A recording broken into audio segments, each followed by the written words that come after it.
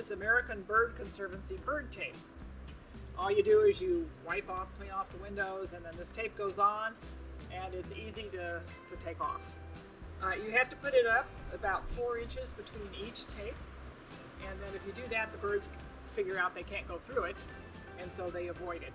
So this is what it looks like looking out from your living room. Like there is an obstructed view a little bit, but it's not like you can't see out your window.